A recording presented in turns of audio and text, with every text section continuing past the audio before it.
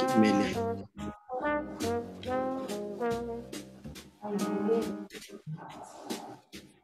Njengoba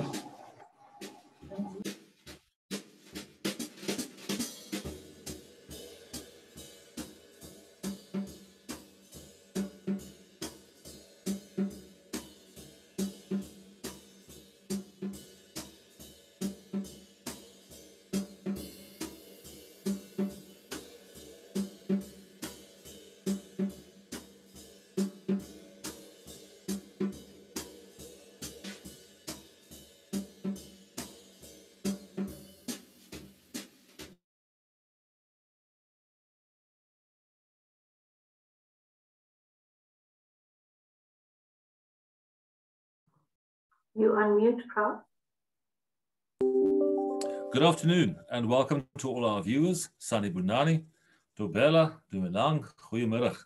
I wish to acknowledge this afternoon our chair of the UJ Council, Mr. Mike Teke, who also happens to be an astute business figure and pretty much in line with what we are going to discuss this afternoon. And given his background and his industry interests, he will help us to mine wisdom this afternoon. Also, I'd like to wish with gratefulness the presence of the Vice Chancellor and his executive team, our staff and students, and all the friends of UJ. My name is Daneel van Lill, and I serve as the Executive Dean of the UJ College of Business and Economics. So welcome at this book discussion in the series where Mike will introduce us to books that are both informative and inspiring. As I've mentioned, Mr. Teke is a renowned business leader, and as a member of the UJ College of Business and Economics, I surely appreciate his business savvy, but what I really, really enjoy is when he adds his perspective as a human being. The book that Mike has chosen for our session this afternoon was authored by Cristiane Correa and is titled Dream Big. And in essence, it is about how the Brazilian trio behind 3G Capital, and they will be introduced in the course of the conversation, acquired Anheuser-Busch, Burger King, and Heinz. Now, it's a fascinating story, a narrative, because 3G is actually a global investment firm located in Latin America, and they have a very strong history of operational excellence and board involvement and deep sector expertise and an extensive global network. So they focus in essence on long-term growth of value and the maximizing of the potential of the brands that they acquire. Now, the interesting thing is the companies that they've actually acquired over the years includes Burger King, which I think we are all familiar with here locally. And then the Anheuser-Busch companies, which is the world's largest beer brewing company, headquartered in St. Louis in Missouri. And then Heinz is also a brand that we are familiar with locally. When you just think about when you buy tomato sauce off any shelf, and they are a food processing company manufacturing thousands of food products across 6 continents and over 200 countries. So how on earth did they achieve this great accomplishment? What really got me in this book, and I just shared this with Mr. Teke, was the foreword was written by Jim Collins, which is a book published quite a couple of years ago that had a huge impact on the way that I think about sustainability. And the book's name was From Good to Great. And in the foreword in the book that Mr. Teke will introduce today and discuss is Paulo Lemann stating that in the end, I'm a teacher, and that is really how I see myself. And when I saw that line, I've just read the whole book, and I thought it was absolutely fascinating. So the way in which we will proceed today is that Mr. Teke is going to open the floor with his observations, and then we'll open for questions and answers. And we would like to really encourage you to add your questions in the Q&A section on Zoom. And whenever you wish, I will keep an eye on it. and we will attend to your questions in the second half of the session. So, Mike, once again, wonderful to see the Chair of Council and the Vice Chancellor here this afternoon. A warm welcome to you. I think it's really leadership here by example as far as I'm concerned, and I now hand over to you. Thank you, Mike. Good afternoon. Good afternoon. Thanks, Prof. Van Lill. And thank you, ladies and gentlemen, for arranging this session. And I'm grateful that Prof. Marwala and the library team, you haven't decided to fire me yet. I haven't received my letter that I'm fired.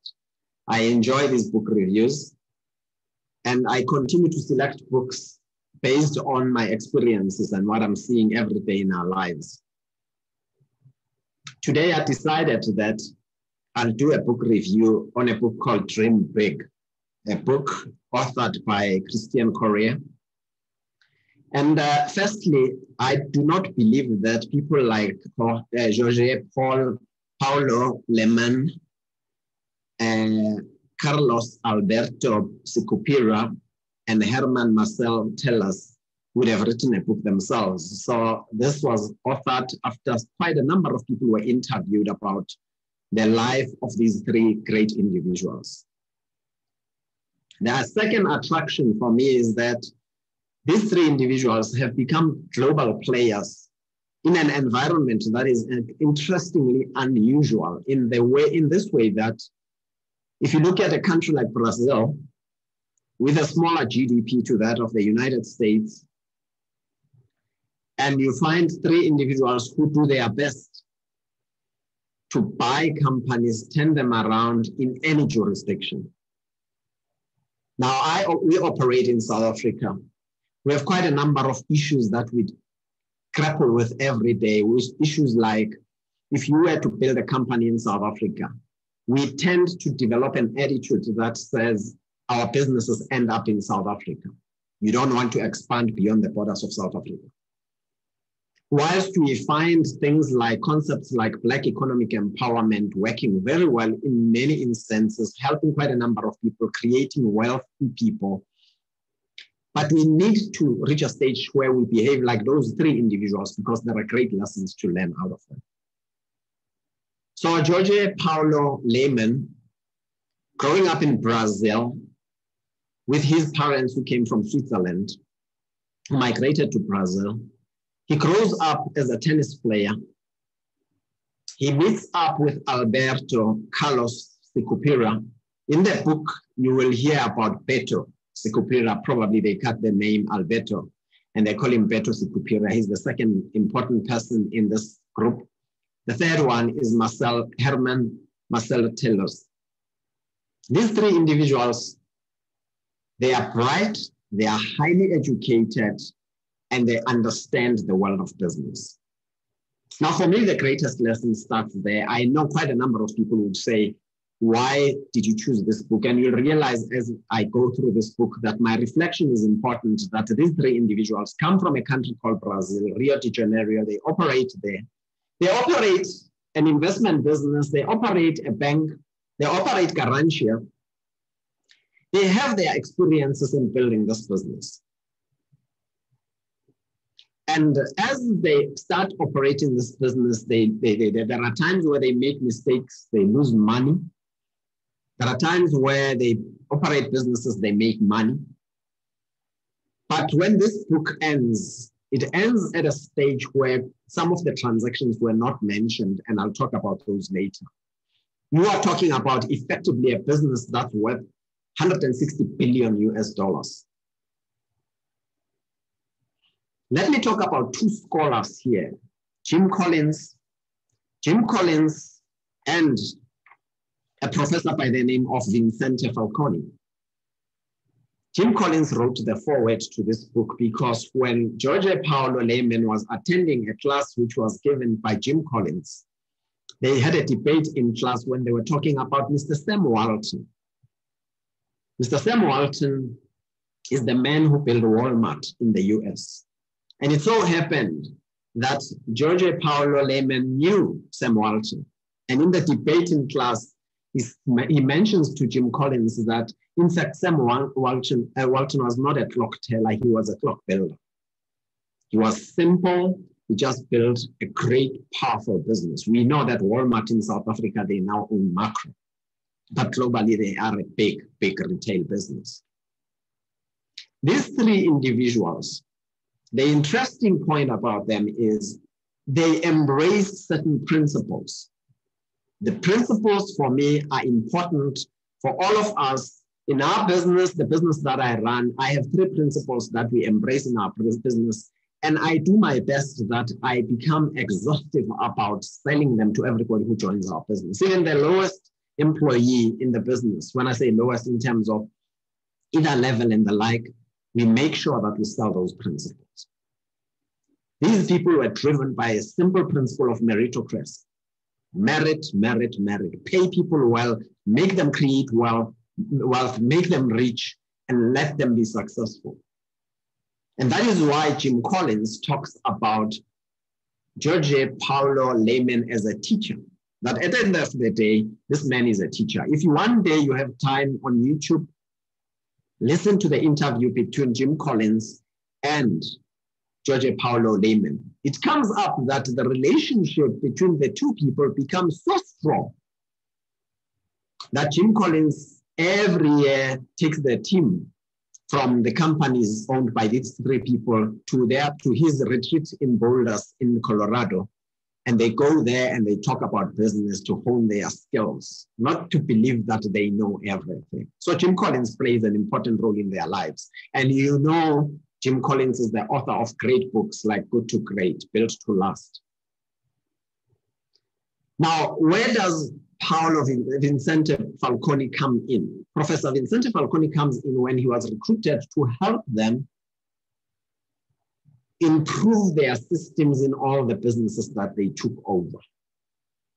And never underestimate the power of meritocracy, never underestimate the power of simplicity, never underestimate the power of, when you buy a business, you're buying a people machine. That's what Jim Collins talks about. But these three individuals were relentless in their approach to building a great empire. I know quite a number of people in this conversation will say, we're not capitalists, we're not interested in money, but let's take the lessons, let's focus on the lessons. All the people who went through the system, of joining 3G Capital, whether it was earlier in their lives, all of them were people who were called PSDs. PSD. Poor, smart, desire to be rich, deep desire to be rich. Poor, smart, and a deep desire to be rich. Work hard, be smart. When you say poor, it's people who came into this business, probably they never inherited anything or they never had anything. And I know people can argue that Jorge Paulo Lemann came from a background of traders. His family they were in trading, they were involved in a cheese-making business in Switzerland.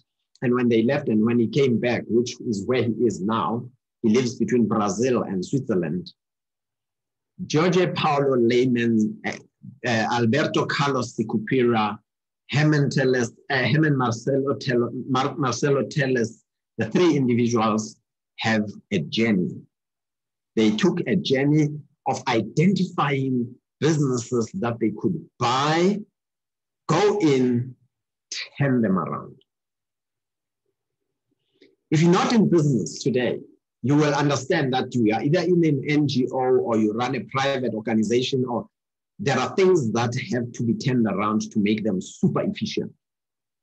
When you run your family, you have children, you have a family, I'm not saying don't run it like a business. I'm not saying that. I'm saying there are principles that you develop to have an efficient, well-managed, well-led business. In other words, you have tranquility and everything runs in order. My son tells me that if I talk about things like that, it sounds boring. So this gentleman identified a business called Lojas Americana, which is a retail business in Brazil. And they buy this business. And buying this business, what do? They identify one of their people there. And they ask Beto Sicupira to take over this business, to go and run this business and turn it around with the principles that they had identified, that they found to be working in every business sphere of their lives. Now, if you look at these three individuals, Beto Sicupira, he's seen as one of those people who's ruthless, cold, goes into a business and he implements what he has to implement, and the business turns around, it becomes profitable and successful. Why? Because they believe in those specific principles. In fact, they make a comment. They say, we are a one-trick pony. We employ people, we give them our management system, they go into a company, they turn the business around using those principles. What principles are those? The principles of meritocracy, high performance, simplicity.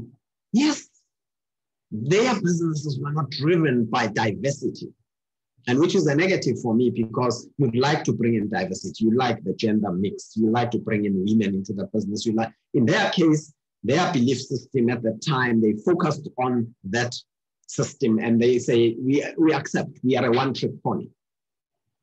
They become successful with Lojas Americana, which was competing with companies like Walmart because they were in the retail space. What does Alberto Sicupira does, which is Beto? He makes sure that he drives that performance structure within that organization. Then they identify their second target. Their second target is a company called Brahma. It's a brewery in Brazil. And they targeted this business. They said, we want to buy Brahma, we want to run Brahma, and we will send somebody into that company and we're going to turn it around. Again, we know that we're talking about the principles they've established, which I've spoken about. The principles of identifying smart people, bringing them in and ensuring that they drive meritocracy, they pay them well, they look after those people. And they send Marcel to go and run Brahma. What does he do? He goes in there, he drives the same principles. The same principles that 3G Capital is known for. We know that in Brazil, Brahma was competing with Antarctica. They were competing with Bavaria, which was in Colombia. And those were smaller. They were competing with Modena, who were owning another brewery in Mexico. There was a time when Brahma, because they wanted to expand, they nearly bought Bavaria in Colombia, but they decided not to. What happens as you run a business like that? It has happened in my life where you have an appetite to want to grow the business. Growth becomes a phenomenon in your life. Growth becomes the drug. Growth becomes part of your DNA. You develop that, you become an adrenaline junkie because you want to grow, you want to be big. And growth comes with its size, its stature, its more value, its shareholder returns, and it's about making sure that you grow the talent that you have. And one day, Marcel is sitting in a room with one of his colleagues, Rodriguez, and they say, what about us buying Antarctica? It's like sitting in a room in South Africa, and it has happened in the past. I'm sure you know the history. There was a time where Nedbank and Standard Bank nearly merged at some stage. We know that one Saturday afternoon in South Africa, a gentleman by the name of Bernard Swanepoel wrote a letter to a gentleman who was the CEO of Goldfields, Mr. Ian Cockrell, and said, I want to take over Goldfields. Harmony was taking over Goldfields. We know that there was a time when BHP, the Australian conglomerate, was merging with Billiton to create BHP Billiton, and today we have a global player called BHP. Now here is Brahma in Brazil. It goes to Antarctica in Brazil, and they want to merge these two businesses. And the competition authorities didn't want to hear anything about it. There was a company in Brazil by the name of Kaiser. Kaiser was a distributor of Coca-Cola products. They wanted to block the transaction. What I'm sharing with you, the lessons of simplicity, the lessons of hard work, the lessons of meritocracy come out when the Bremer team led by Tellus, who in that journey picked up an illness, but they were relentless in ensuring that they get Antarctica. And that was called the Dream Project. The Dream Project, because of its size, because of the stature of the transaction in Brazil, and a big brewing company called Ambev was created. That shows to all of us here that no mountain is too big. Again, they go into this organization that has got old people who don't want to change, who are losing money, who are losing market share in Antarctica. They bring these two businesses together. Who prevails? 3G Capital, the three gentlemen prevail with their tricks. One trick pony, they've got one trick. Take good people, bring them into the organization, pay them well, meritocracy, pay them on merit, don't pay them on how long they've been in an organization, allow them to develop the business. Simplicity. Cut costs. Beto Sicupira says, costs are like nails. When they grow, you cut them. Now they move on because their appetite is insatiable. They look at themselves as Ambev in South America. The lesson for us as South Africans, ladies and gentlemen, is that we have seen it in South Africa. We've seen it with quite a number of organizations that have left the shores of South Africa. Small country, and they captured the world. And I'll talk to you about those organizations in South Africa. These three gentlemen decided that there is a company in the United States of America called Anheuser-Busch. They own a brand called Budweiser.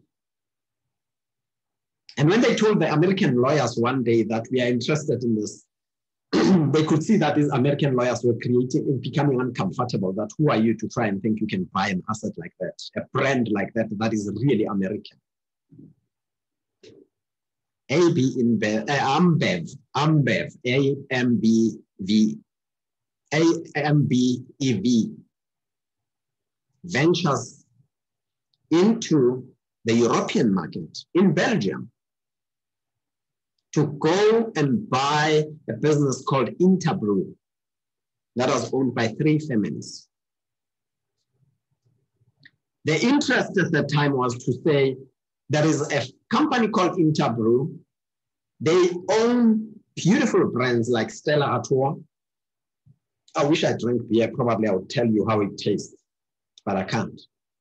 The three families, the Van Damme family, Mevius family, and the Spielberg family, decide to work with these InBev people to create AB InBev.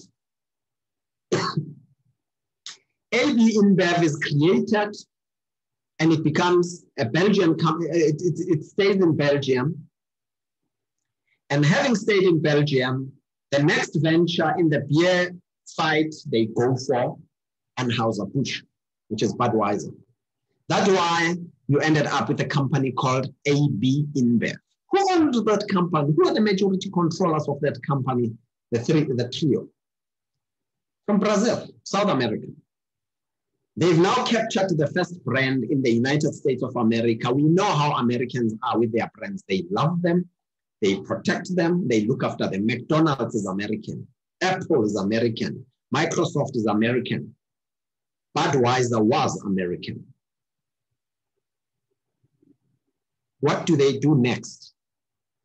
In the book, you don't pick up the story, but let me finish the brewery's story. When they created AB InBev, they ended up coming to South Africa to take our jewel, which was called South African Breweries. We know that SAB bought Miller to create the second biggest. And they went for the second biggest, these people, globally. And today, AB InBev is the biggest brewer in the world.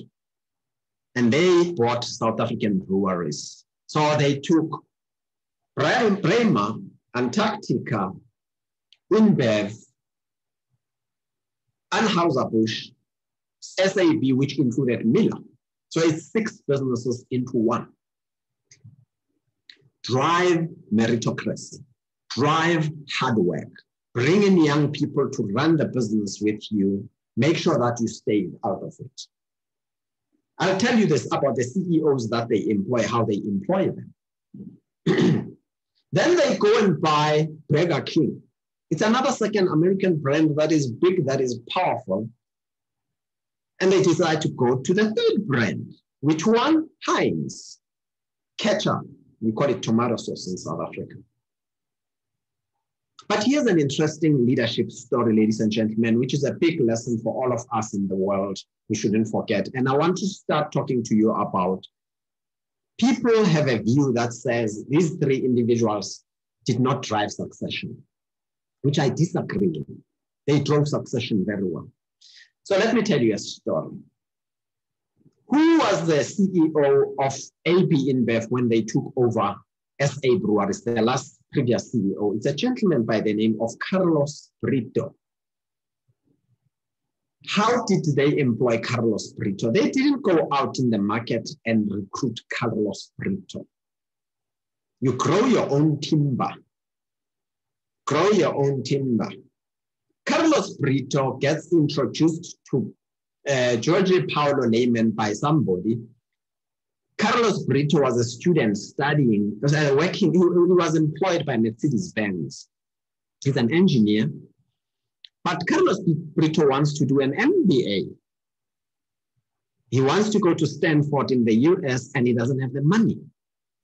He goes to Jorge Paulo Lemann, he gets introduced to him and he tells him the story that I want to go and do an MBA. I don't have the money. I'm going to, what do I do?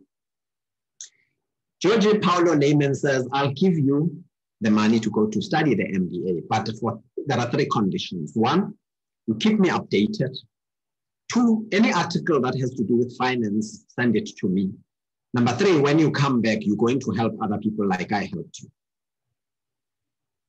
That's how the Estudia Foundation was created by Jorge Paulo Lemann. They build foundations. As soon as you make lots of money, build a foundation to help other people, empower other people.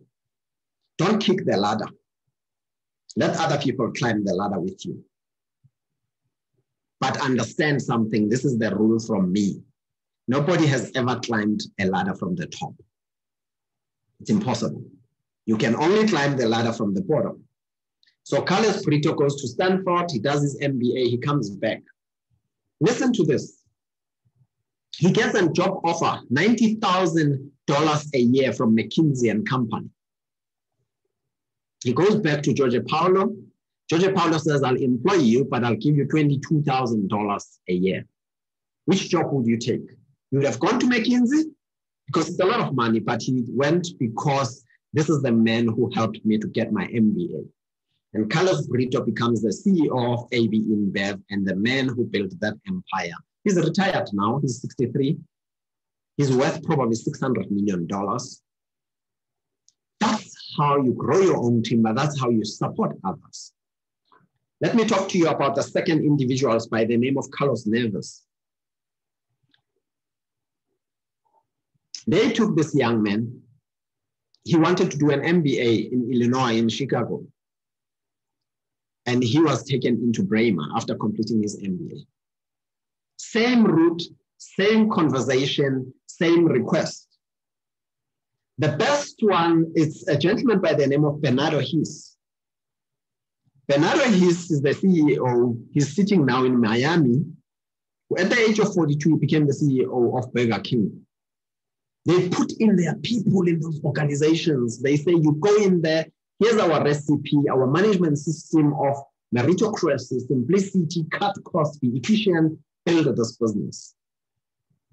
Bernardo His was to see Beto Sicupira. We remember Carlos Brito was helped by Jorge Paulo Lemann. Now this time, Bernardo His goes to Beto Sicupira. And he says to him, I want to do an MBA, I need help, I need money. And Beto Sicupira says to him, I won't give you my money. I'll give you my money. You want to spend my money with your girlfriends, on girlfriends. And this young man says to him, no, I am going to pay for my fees. But if there's money left, yes, I'll spend it with my girlfriends. And this young man got his MBA at Warwick in England, comes back, they made him the CEO of Burger King. The fourth one is Alexander Berling. Alexander Berling did an MBA at Harvard. They paid for him, they supported him.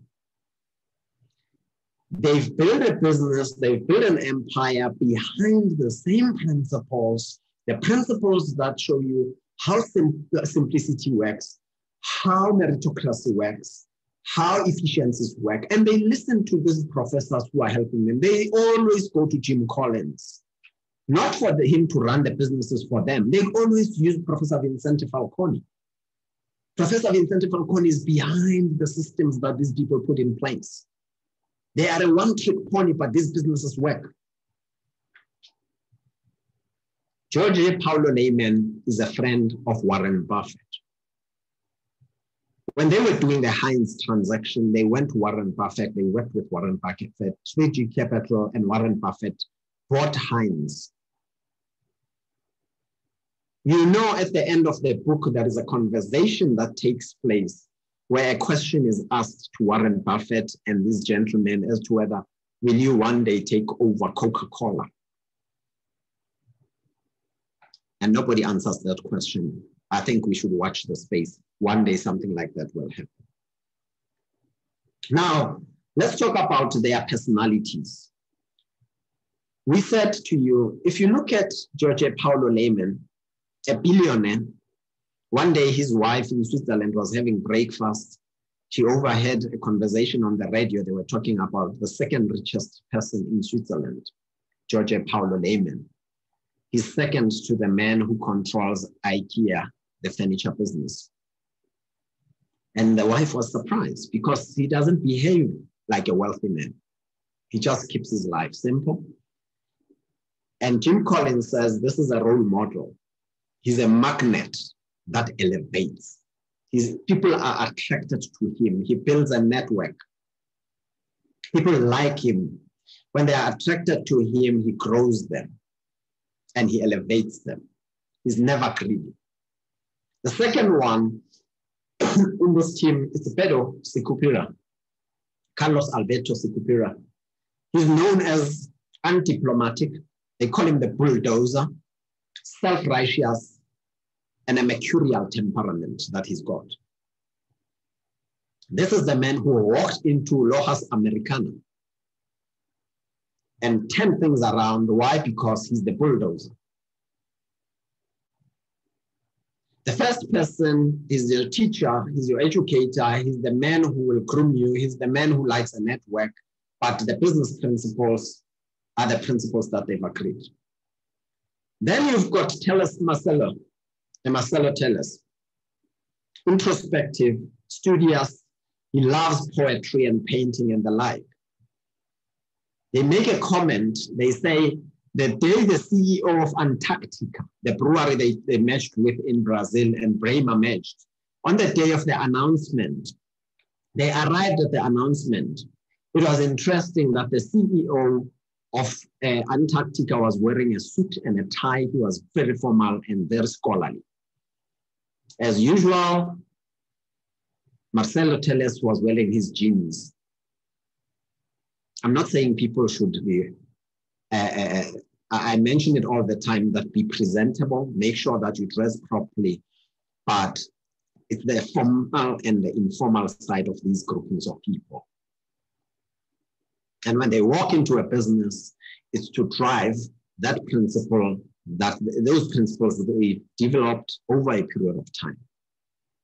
If you start the book and read the book in the beginning, they give you the 10 principles, 10. And they talk about those principles, that these are the principles that have built these businesses. This is how we have built these businesses.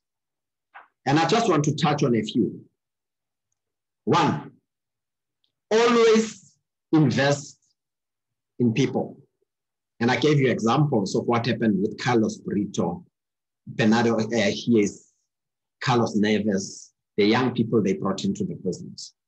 That is very important. We tend to be greedy and forget that we will recruit people, groom people internally. Look at the talent that's in the organization. I have a story that I tell in my businesses where I work. I always say to people, I'm short in terms of height. And I struggle. I don't want to employ short people. I want taller people, taller than me.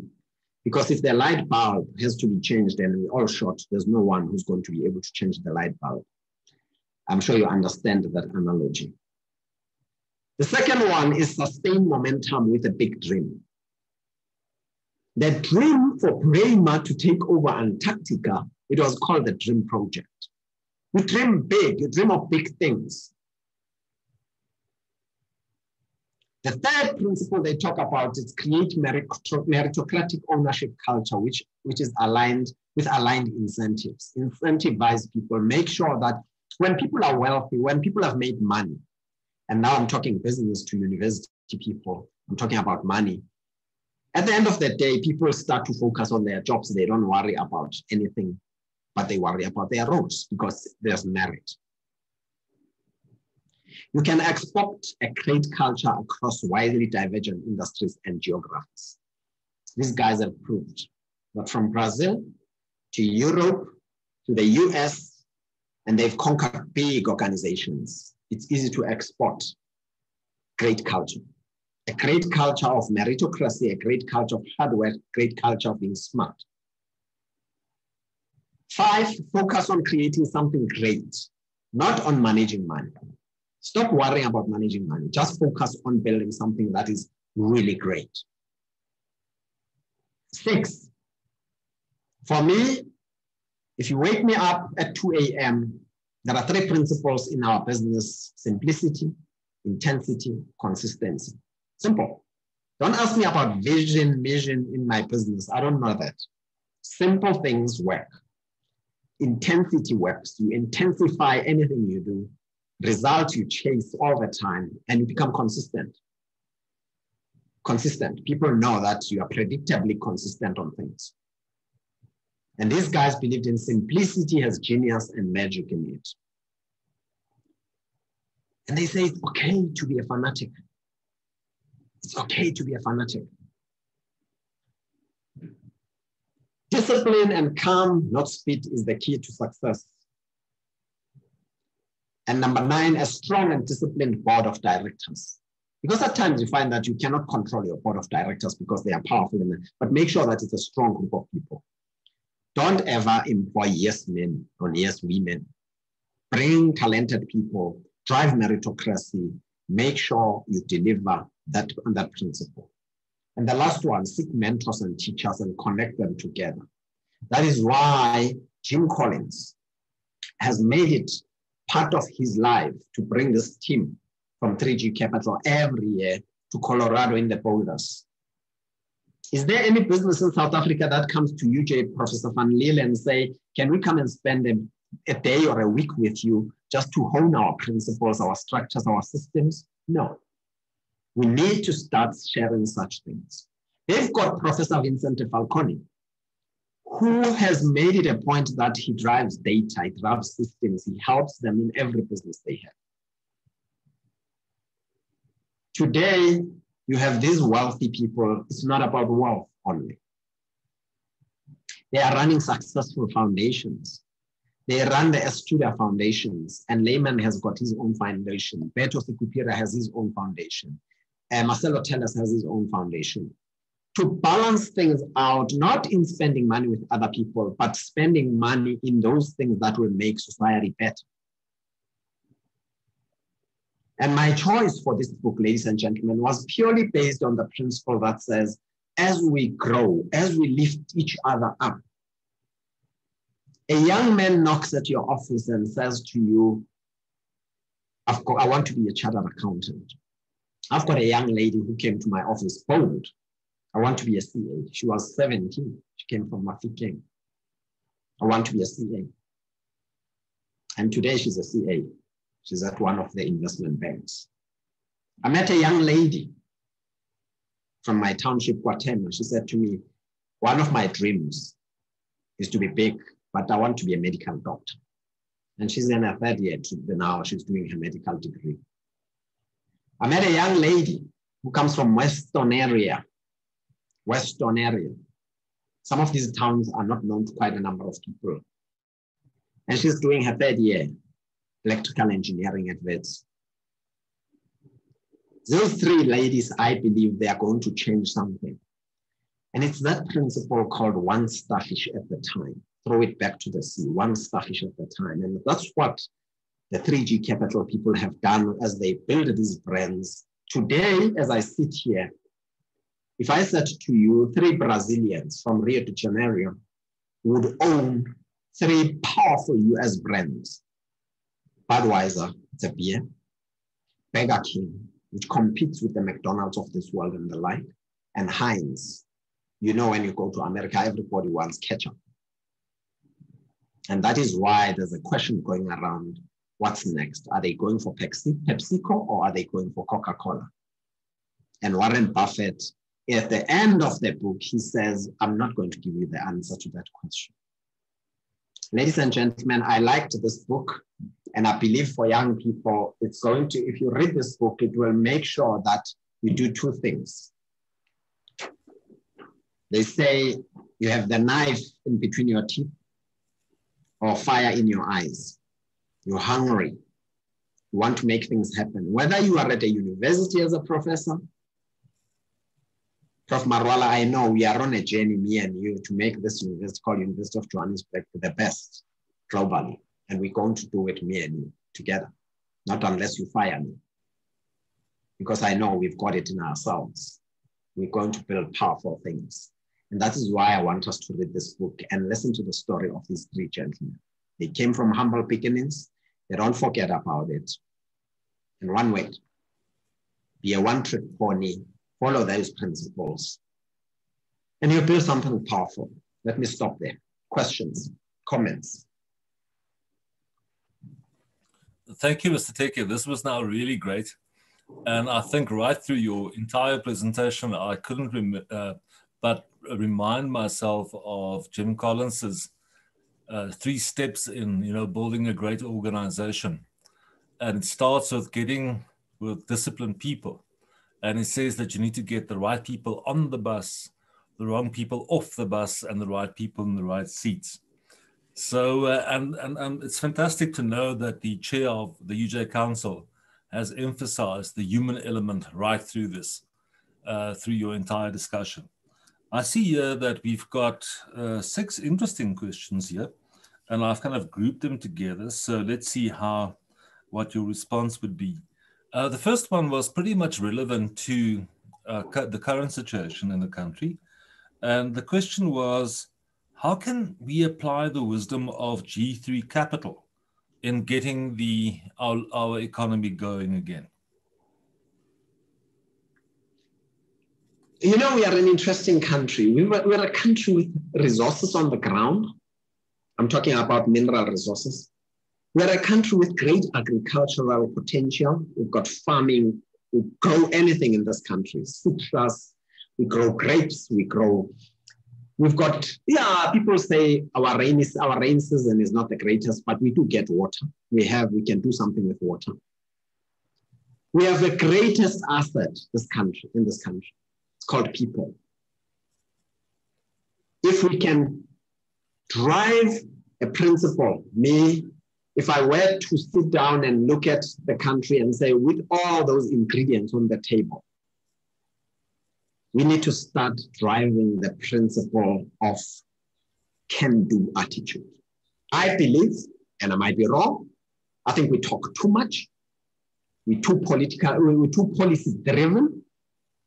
We need to start driving the can-do spirit of making things happen. We need to drive youth, the young people.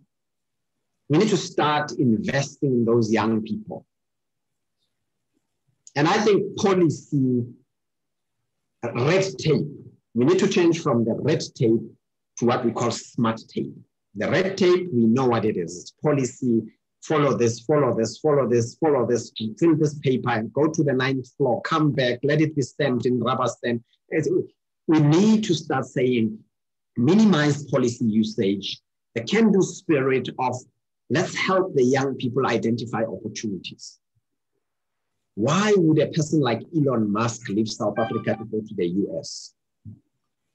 Probabilities are that it's a question of let's try and relax our bureaucracy. We remember the CADE in Brazil when Antarctica was going to merge with Bremer. They said this is going to be too big, we're not going to allow it, this merger cannot go through. They dealt with that easily to say it's business, let's grow businesses. We need to simplify our policies as a country.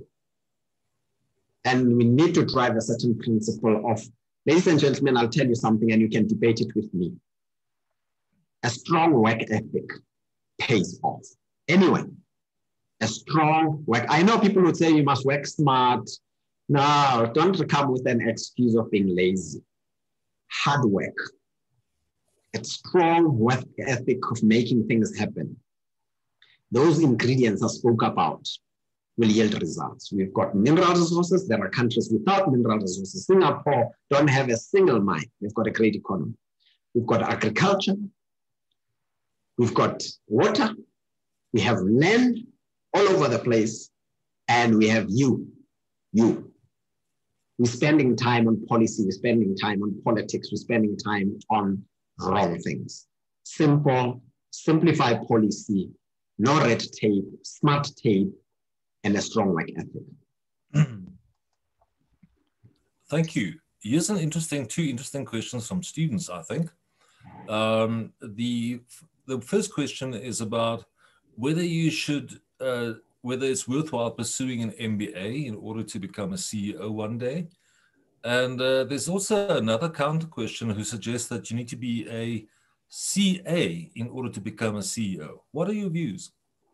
So history has it that there was a period in our lives, years back, and guys, life has got its periods. You remember there was a time when people were called, certain groups of people used to grow your hair and they were called certain things changed, fashion changed.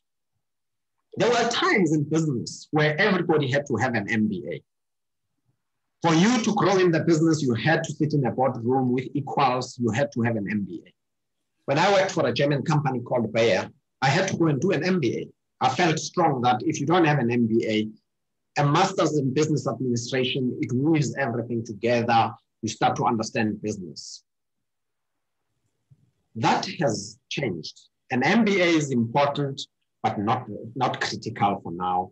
What I mean, if you want to do an MBA, it doesn't mean therefore you have a ticket to become a CEO, because I don't want you to be disappointed. Then there was a time when the JSE, in most cases, people were starting to say, if you want to be a CEO, you must be a CA, chartered accountant.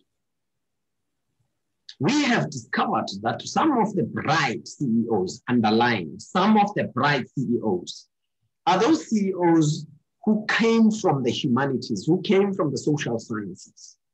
Prof. Marwala has a story he tells that when he was studying engineering in the US, he had to identify courses and he ended up doing dancing and ballet or something like that, because you have to blend and mix those things. We don't want to sit in a boardroom with somebody with a very high IQ but low EQ. You deal with human beings. So an MBA, yes, do it, is important, but don't ever raise your own expectations thinking that just because I've got an MBA, I'll sit back and the MBA will open the doors for me to be a CEO. No. A great work ethic. If there's one thing, Prof. and Lill, I cried about in my life as Mike Teke, I work 24/7, I run a lot of businesses, but I still have time where I'd like you, Prof. and Lill, and your university to challenge me in lecturing on a great work ethic, coming to lecture at the university and talking about a great work ethic. So to have an MBA, it's important, but it's not going to make you a CEO if you don't have it in you to be a CEO. Secondly, there was a story that if you are a CA, therefore you are going to be a CEO, inevitably. Thank you. And believe me, that challenge is certainly accepted. So the third one is more at a personal level. we spoke a lot about a big dream this afternoon. So one of our participants wants to know, Mike Teke, what is your big dream? And to make that dream realize, you have to be disciplined. How do you keep your routine? You know, I'm an orphan, brother, and I don't like shouting about that. I know a lot of people find it boring. I know my mother died when I was a little boy, and I never had a father. My grandmother was a disciplinarian. She was tough, but in a positive way. And she inculcated a spirit in me, a spirit of consistency. If you phoned me at a specific time in the morning, you will find me. And if you know the team that I work with, they know what time I phone them. I phone people at a specific time, not 5 o'clock, but early in the morning, I will catch you.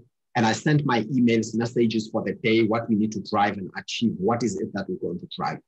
I work hard, I'm a workaholic. And I know people talk to me about work-life balance. I try. I know that it impacts on your health. I know one day this body will get tired. But I'm driven by a heavy work ethic. I'm driven by discipline. I'm driven by making things happen. What is my dream? I grew up in a family of 20, 25 people. We faced poverty. It was tough. My grandmother struggled, tough. I didn't have the best of education. I went to a public school. My dream is to build unashamedly strong and big empire. A business that is diversified into different sectors. I'm on that journey and it's going to happen and it is happening and nothing is going to stop me. I'm not being arrogant about it. I'm humble about it, but I'm just what I'm explaining to you, answering your question. My dream is to build an empire that's going to benefit this country, that benefits sub-Saharan Africa, and the whole world. And I want to make a difference in people's lives. Thank you. And thank you for that inspiring passion. The next one is about 3G having built an internationally renowned company with major brands and having a massive footprint.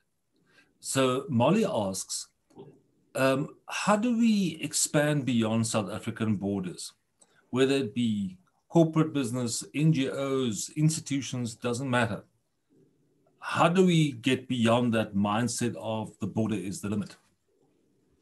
So historically, you know what happened with South African breweries, and then the name will give it to you, South African breweries. At that time, Mr. Maya Khan and the late CEO who built SAB and took it to the UK and listed and had a dual listing in the UK. When you look at how SAB was built, they started buying breweries outside the borders of South Africa, and they ended up buying Lill in the US, and they ended up becoming SAB Miller. Now, they could have had a mindset or trapped in that paradigm that we are South African breweries. We end up here. It's Castle Lager, it's Black Label, it's Castle Stout, Milk Stout, and that's it. And the market is this. They built that business. When AB InBev was number 1, SAB Miller was number 2. We built it. There was a time when Old Mutual was conquering the world. Anglo-American, Benetton. Sorry. There was a time when CEOs of the 4 biggest mining companies in the world were South Africans. When BHP Benetton was led by Marius Kloppers, a South African. When Glencore, Ivan Klassenberg, a Wetsman, South African. When Rio Tinto, the chairman, was a South African, Du Plessis.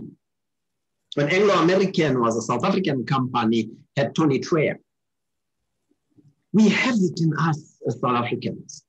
How do we do it? We need to break the mindset by identifying opportunities beyond the borders of South Africa. And I want to touch on another important point whilst we're on this subject. When you look at Black economic empowerment, which has benefited a lot, which has created wealthy people, which is a policy that is meant to redress the imbalances of the past, We should not confine ourselves to say we build a company in South Africa, it's BEE, therefore it ends here. It's time that we look beyond our borders and say, where can we expand? How do we earn foreign currency? How do we diversify into other markets? I'm yet to see, I am going to see it, we are going to see a Black South African company and Black entrepreneurs, quite a number of them soon. Between now and 2030, we will go out and conquer the world because that mindset is breaking. It is happening and we're going to see it. How we do it is that can-do attitude and a great work ethic and being business savvy. Thank you. And here's a very interesting question from a student regarding the University of Johannesburg. And you can hear this is when I read this, I just felt my orange blood flowing quickly. The question is, how do you think can we build UJ as a university that can thrive far beyond any individual leader? Well, number one, it's called University of Johannesburg. And the first thing, Prof. Marwala and I, we shouldn't confine ourselves to Johannesburg. So had it not been for Corona, Prof. Marwala and I, and I'll reveal some secrets here, Prof. Marwala, if you shoot me, that's fine. I always say to people, I make mistakes and then I apologize rather than not making mistakes. So it's better that I'll apologize if I made a mistake. So Prof. Marwala and I were planning a trip to go to the US. And we were planning to meet with big business in the US, to build an endowment, not to cap in hand, but to take this brand and build links with countries like the US, countries like China. If you read the governance of China, Xi Jinping talking about big rivers don't refuse any stream. I wanted us to infuse ourselves with these other big countries and build relationships. A, to take the brands to the other countries. Two, to have a lot of international students coming to study here. Prof. Marwala talks by Africa by bus. I would have liked us to drive that Africa by bus concept big to take our students to other countries. Four, I'm tired of reading in a newspaper in the rankings that you have every time Harvard, Cambridge, Stanford. We need to take a South African university closer to that level in terms of rankings. Am I dreaming big? Yes. Am I schizophrenic? No. I believe this dream can be achieved and we are going to take this university there. Not unless I get fired tomorrow by Prof. Marwala, but this leadership will do it. You know, it's interesting. I always observe at any sports game, especially the Olympic, there's a podium with place for 3 people. And the best one stands at the top. The rest plays on the lawn. But anyway, so here's a very practical question. This question is from Sifisu, and he's from Kwatemba. He says, you know what? Throwing money at a new small business isn't the real solution. In small business. Yes. And I think he's I get the sense of helicopter money here. Because the funding that is currently available doesn't always bring about real changes. So his question is, where do we start? And now this is a nice one, which we maybe perhaps can jointly do something about. Are you able to be a mentor? You know, where do you start? And it's a good point that he's making. You know, finding a mentor is a great story. I have a lot of people who ask me to mentor them, but most of them, a number of them are lazy. They see you once and they disappear because you tell them the truth. And then you have, in a group of 20, you're left with 2 or 3 who are hungry, who are disciplined, who want to make things happen. I always say to people, I will mentor you, but make sure that you stick to the recipe that we're going to agree. And I'll tell you, Prof. Daneel, we meet once, we meet twice. After the third meeting, they don't come back because they notice that this thing is not easy. And I'm not going to give people freebies. I don't have them. But I give you the skill, the recipe that's going to make you a world beater, make a difference in life. It's interesting. I'd like to respond to that because my experience is that really good business people are incredibly busy people. And they But if you want an assignment to be done, give it to a busy person. Exactly. But the key thing is business folks and people who are successful are normally very skilled in problem solving. And a mentorship session is not a therapy session here. No. It's about asking questions and mining truth that you can apply and adapt in your own life. And if that part of the conversation is not there, I kind of normally say, okay, let's have a nice day, have some tea and bugger off. Sorry, I mean, let's take our separate roads. But Sfiso, I'll help you. Good. And I think I want to take this one up. There's one more question here, and we are kind of actually now, it's now 15:30. So let me make this the last one, and then we can conclude. And this is from a student here I see in public management and governance. I recognize the surname. And the question is, how do we transform the public sector? How do we get really talented people within the public sector who can strengthen the governance backbone of our country? Number one, meritocracy, merit. We must drive merit. Number two, we need to remove the mindset that I work for the government or I work for an SOE. That mindset is a mindset that says, just because I work for a government or meritocracy, I don't think the government can go bankrupt. We need to start driving those two principles. The last big one, people should not worry about watching the clock. People should worry about delivering on goals, targets. We worry about my office is closing at 3. I will see you tomorrow. It doesn't work that way. So those 3 principles, meritocracy, getting the task and removing the mindset. You've got a wrong mindset. It's not going to go anywhere. Thank you. Thank you very much. Mr. Teke, I'd like to say thank you very much for this. It's always, thank you. Conversation is one of the values of UJ. And this conversation, again, meant a lot to me because it reconfirmed things for me, and it also strengthened what I still have to learn. And thank you very much for sharing those insights with us and actually, adding that real passion to this. I'd like to try to summarize what we've heard this afternoon in 5 points. And I always think the Almighty gave us 5 fingers because I can only remember 5 things at a time. So I think the first one was about people. And I think the note that I've made here in my little blue book, that's kind of my idea of a hard drive, it's better to give talented people a chance and let them make and learn from their mistakes than not to believe in people. That is a pretty important one. And the second one was about that you sustain your big dream, the UJ ideal in our context, with the dream itself, the people that you've got, and a culture of meritocracy. You reward sensible and constructive behavior, and you draw a very clear line in the sand on that matter. The third one is that, and this is one of the questions that were posed to you, that a great organizational culture can be exported. And that means that the UJ brand can go far beyond the borders of our country into our continent and beyond. And that for me is pretty inspirational. Then you've mentioned in the book, emphasis was placed on simplicity. You've added 2 words there as well that I kind of made a note here in my little blue book: intensity and consistency.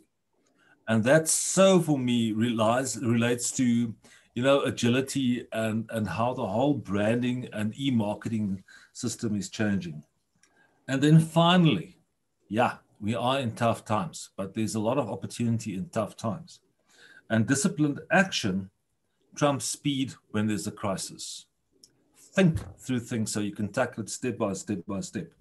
And in doing so, you again need great people. And that's kind of almost where that circle ends. and you create great people by connecting teachers and experience with the next generation.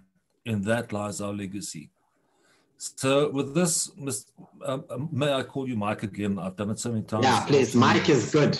Mike is the better one. Okay, well, in that case, my name is Daneel. My name is not Professor. I wasn't baptized that way. So the key thing is we've got a job to do, and it starts with each one of us. It's already started. Let's just continue the road. Thank you very much for all of you being here this afternoon. I've loved this conversation. I've learned so much, and may I wish you all a pleasant weekend and a safe weekend. And I hope that we see each other on the road ahead, onwards and upwards. Thank you and goodbye. Thank you very much. Thanks, everybody.